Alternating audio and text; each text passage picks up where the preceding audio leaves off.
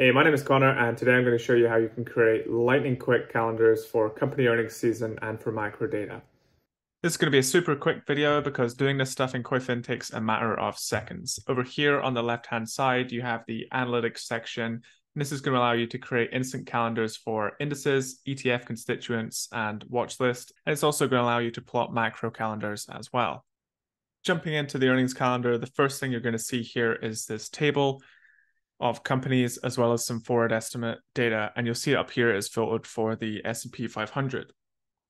So we'll go over the basics of what this page is showing first. Up here on the left-hand side, you're going to be able to pick from a bunch of major indices that we give you. So you could look up the NASDAQ 100 earnings calendar if you wanted to, or the S&P or the Russell.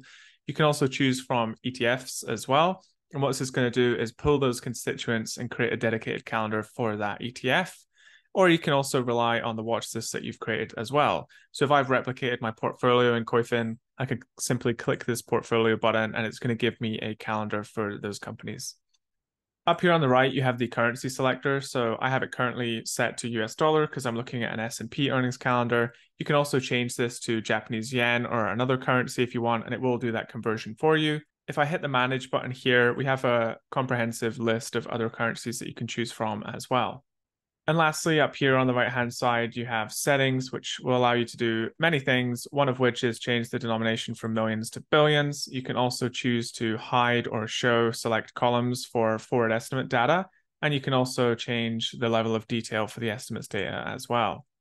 Something to note here about the perspective of the earnings calendar, if you're looking on a forward basis, so here we have the S&P over the next 90 days, I'd probably go ahead here and show the detailed estimates data, and we're going to break out all those fundamental numbers and show you the highs and the lows and the number of covering analysts. If we want to go on a trailing basis, so let's say the last 90 days, we're going to break out those same numbers, but we'll also show you the actual versus consensus and the percentage of surprise as well. So that was the earnings calendar, very intuitive, simple, and quick to do. Just to recap, this allows you to pull out an immediate earnings calendar for an index. You can also pick an ETF as well. So here is the XLE ETF for the energy sector in the US. Immediately, I just have all those energy companies lined up in an earnings calendar. And you can also pick from a watch list that you're creating in Koyfin as well. Moving on to the economic calendar, this one is even simpler.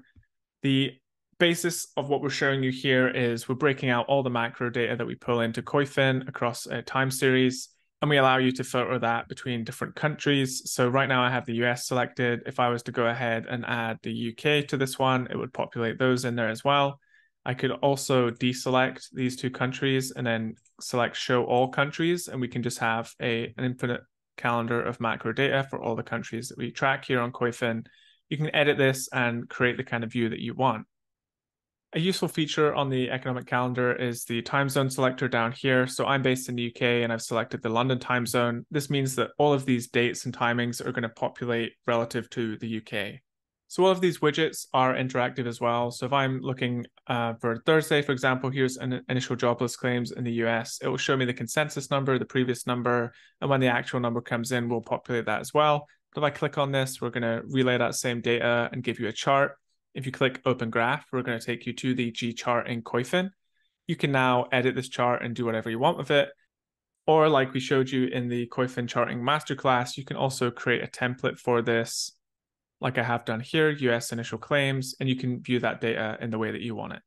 This chart, for example, incorporates initial claims in the US as well as the 4-week average, and then we also have the continuing claims as well. As always, I hope you found that useful. Thank you for watching. If you have any questions, don't hesitate to hit me in the comments below this video or reach out to us on Twitter @KoyfinCharts. Have a great day and build some earnings calendars.